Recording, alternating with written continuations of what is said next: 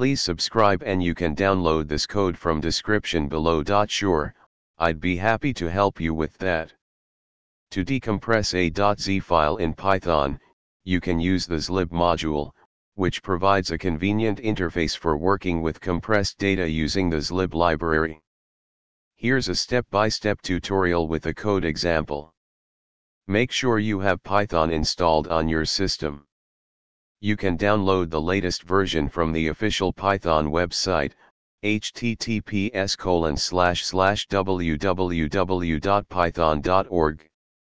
In your Python script or Jupyter Notebook, start by importing the zlib module. Assuming you have a file with a .z extension that you want to decompress, use the following code to read the compressed data. Replace path /to/your/compressed_file.z with the actual path to your compressed file. Use the zlib.decompress function to decompress the data. The zlib.decompress function attempts to decompress the data, and if successful, the decompressed data is stored in the decompressed_data variable.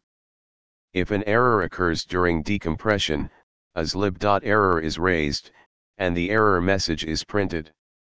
Finally, write the decompressed data to a new file.